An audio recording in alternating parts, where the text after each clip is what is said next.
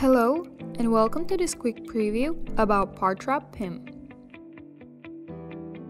When you sell products online, you need to have enough product information to persuade the buyer into purchasing.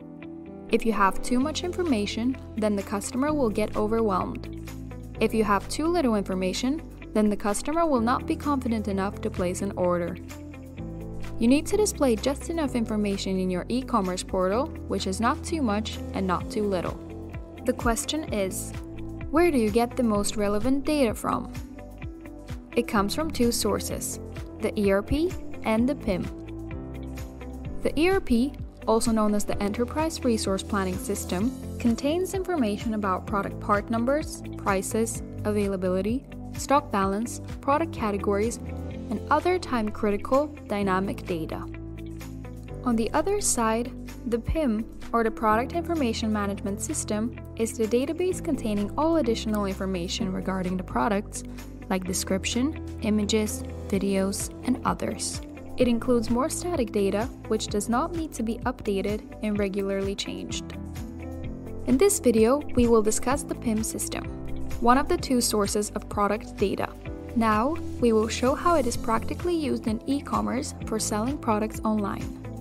If we look at a product catalog in an online store, the categorization of the products is controlled in the PIM system. If we click on a product and open its product detail page, everything that explains what the product is and what it can do for customers is data which comes from the PIM system.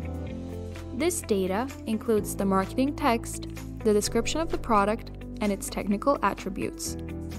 Any related documents, images, and videos are controlled by the DAM, the Digital Assets Management System. DAM is very often mentioned when we talk about PIM. There is an inevitable overlap between PIM and DAM software, and they often go hand in hand in e-commerce. Parttrap ONE comes with PIM and DAM, B2B eCommerce features, CMS, and ERP integration in an all-in-one solution. All of this is managed in Parttrap Studio. Here's what each component can do.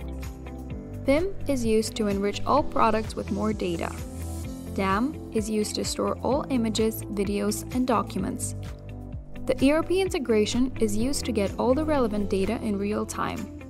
CMS is used to create an e-commerce site with great user experience. And finally, the e-commerce feature is used to make the products available for purchasing for B2B, B2C, and D2C.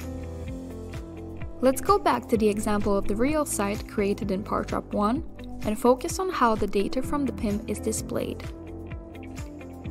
When you open up different product pages, they all use the same template, just that it is populated with different information, documents, and images. Updating all this data is a dynamic process.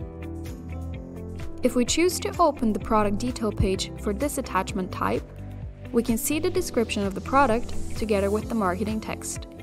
We have some images showing what the product looks like. There is also packaging information. There are documents such as the instructions for installation and the manual. There is also an option to automatically generate a PDF with the product information from this page. This product is a spare part, so there are links to the main product which contains this accessory. If we click on this link, it takes us to another page with the SVG file of the product, and it shows us all other spare parts. With the help of the PIM, we can also create a list of suggested products or replacement items. The data from the PIM can be used for searching through the website. For example, if you want to find a product made out of carbon, you just search for the word in the Search tab. We hope that now you have understood what PIM systems are and how they can be used for your e-commerce portal. Visit parttrap.com to learn more or request a free demo for your website. Thank you for watching.